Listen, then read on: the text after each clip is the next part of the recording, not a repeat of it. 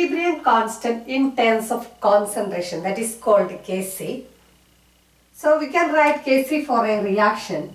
Hydrogen gas combines with iodine gas gives hydrogen iodide.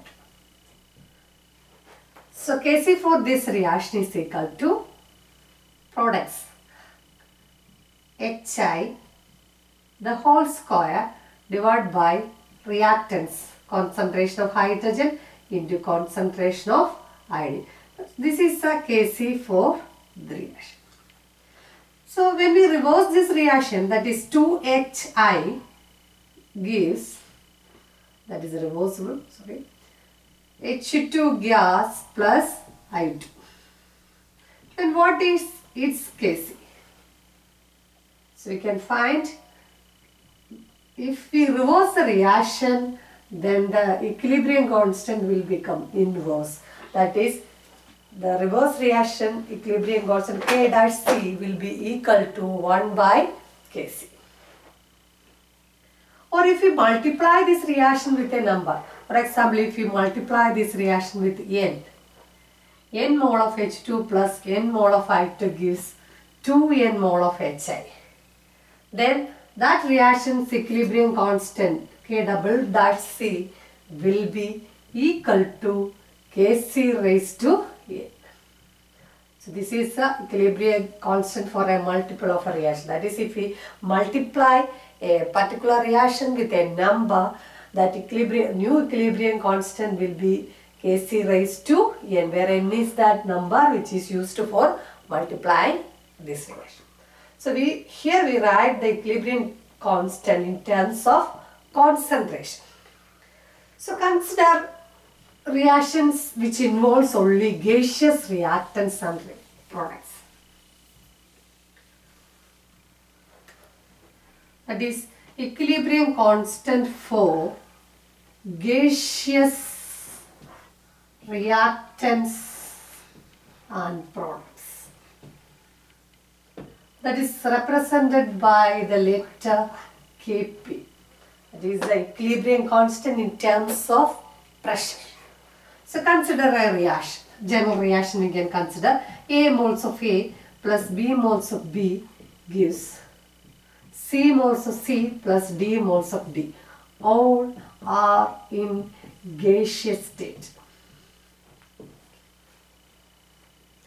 So initially we write the equilibrium constant for this reaction in terms of Kc, that we know that Kc equal to concentration of C raised to C into concentration of D raised to D divided by concentration of A raised to A into concentration of B raised to B. This is the equilibrium constant in terms of concentration. But according to ideal gas equation, we know the ideal gas equation PV is equal to nRT. This is the ideal gas equation, where P is the pressure, V is the volume, N is the number of moles, R universal gas constant, and T temperature. P pressure, V volume, N number of moles, R universal gas constant, T temperature. Then pressure will be equal to N by V into RT. But we know that the number of moles per volume is called concentration. So this equation will become P is equal to C into RT, where C is called concentration. That is in mole per liter. So pressure is equal to C into RT. By using this equation, we will express Kp from this equation. Once again, I will say for ideal gas equation, PV is equal to nRT, P is equal to N by V into RT. Then we can replace the N by V is equal by C, where C is called the concentration.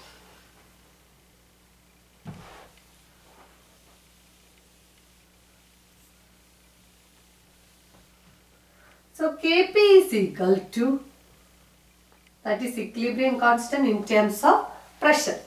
Kp is equal to Products, what are the products here? C and D. Partial pressure of C raised to C, here we are using the usual brackets, into partial pressure of D raised to D divided by partial pressure of A raised to A into partial pressure of B raised to B. Partial pressure is the pressure of an individual gas among a mixture of gas. So this is Kp. Kp is equal to partial pressure of C raised to C into partial pressure of D raised to D divided by partial pressure of A raised to A into partial pressure of B raised to B.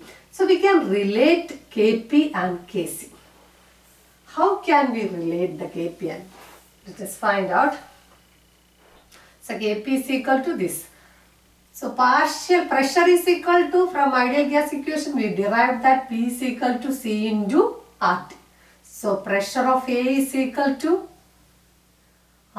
C of A into RT, that is concentration of A into RT.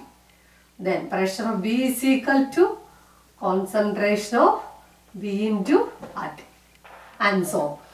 So we can apply that to this equation. Kp is equal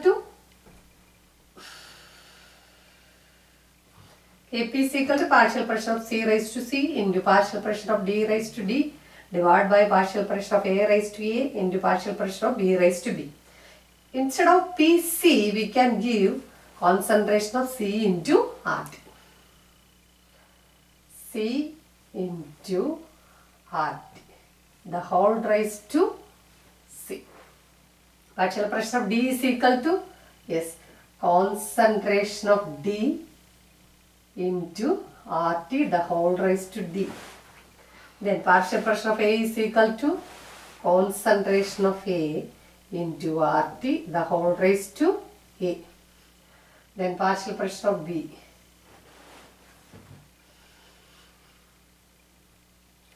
Concentration of B into RT, the whole raised to B. Then we will sort out this equation, then we will get Kp is equal to CdA. We will write the concentration terms first. C raised to C into concentration of D raised to D divided by concentration of A raised to A into concentration of B raised to B into RT. Here RT raised to C and RT raised to D. A raised to M into A raised to N is equal to A raised to M plus N. So we can write RT raised to C plus D. And here also RT raised to A plus B. So we'll get Kp is equal to, what is this term? That is Kc. Kc into RT raised to C plus D minus A raised to M divided by A raised to N is equal to A raised to M minus N. So A plus B. Or we can write Kp is equal to Kc into RT raised to delta N, where delta N is the change in number of moles during a reaction.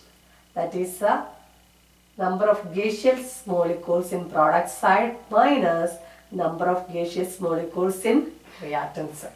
So this is the relation between Kp and Kc for a reaction which involves gaseous reactants and product, where Kp is the equilibrium constant in terms of pressure, Kc is the equilibrium constant in terms of concentration, R is universal gas constant and its value is 0.0831 liter atmosphere mole per Kelvin. These are the units of other volume, pressure, temperature. And T is the temperature and the unit of temperature must be in Kelvin. So this is a relation between Kp and Kc for a reaction which involves gaseous reactants and products. For some reactions, for example, H2 plus I2 giving 2Ha. What is delta N? Delta N is number of molecules in product side, polar in gaseous state, number of gaseous molecules in product side minus number of reactants molecules in, number of gaseous molecules in reactant side. Here only 2, so 2 minus 1 plus 1. 2 minus 2 is equal to 0. Then what is the relation between Kp and Kc for this reaction? You can write Kp is equal to Kc into RT raised to delta N. The value of delta N is 0. So any number raised to 0, the value is equal to 1. So in this case, Kp will be equal to Kc. So this is the relation between Kp and Kc for gaseous reactants and products.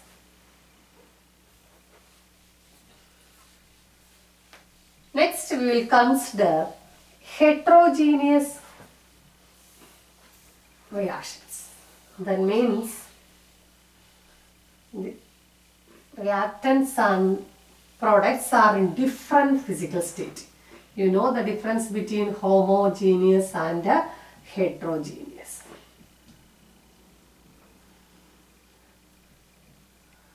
Homogeneous reactions are reactions which involves all the reactants and products are in same physical state. For example, N2 gas plus 3H2 gas gives 2NH3 gas. This is an example for homogeneous equation because all are in same physical state. Whether it may be in liquid or in gaseous state or in solid state, but all are in similar physical state. That type of reactions are called the homogeneous chemical reaction. Then another example, ester hydrolysis. For example, you consider methyl ethanoate. That is in aqueous state. That is dissolved state, dissolved in water. When it is hydrolyzed, we are using water. It is also in liquid state. Will get CH3COOH acid in aqueous state plus CH3OH alcohol in aqueous state. So this also an example for homogeneous chemical reaction. Then heterogeneous chemical reaction. We'll look how we'll write the Kp and Kc for heterogeneous reaction. Heterogeneous reaction means the reactants and products may be in different physical states. A very good example for a reversible reaction is decomposition of calcium carbonate. Calcium carbonate is a solid. When it is on thermal decomposition, we will get calcium oxide, that to be in solid state plus carbon dioxide. In this case, here calcium carbonate and calcium oxide are in solid state, but carbon dioxide is in gaseous state. So when we write Kc, we will write like this: concentration of product by concentration of reactant. So calcium oxide into carbon dioxide divided by calcium carbonate. But we know that the concentration of solids or concentration of liquids will not be changed during a reaction. So we are taking concentration of liquids and concentration of solid as a constant when we write Kp and Kc. So the Kc will become, this is a constant, we are giving value 1. This is also a constant, we are giving value 1. So Kc will depend only on the concentration of the this reactant, that is CO2. So what will be Kp? Kp depends only on gaseous reactant. So Kp will be equal to partial pressure of CO2. So this is the equilibrium reaction for Kp and Kc.